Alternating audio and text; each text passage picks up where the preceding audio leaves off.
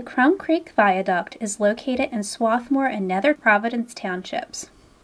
The bridge is 1,000 feet long and 100 feet tall. Built in 1895 and last repaired in 1983, the structure has reached the end of its useful life.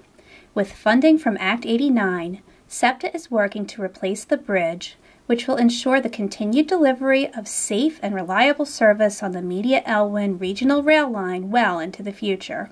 One of the things that make this project interesting and a little bit more difficult is the need to keep trains running and the bridge in service during construction.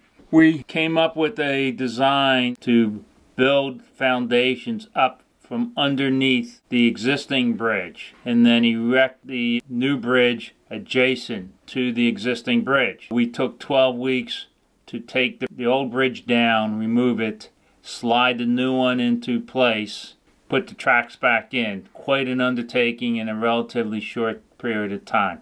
We're utilizing this time to do a lot of other work along the line, including rock cut stabilizations out in media, replacing the overhead catenary wire, brush cutting and other activities along the line to get it all done to minimize future disruptions to the line. The project is on schedule and regional rail service is slated to return by Labor Day 2016.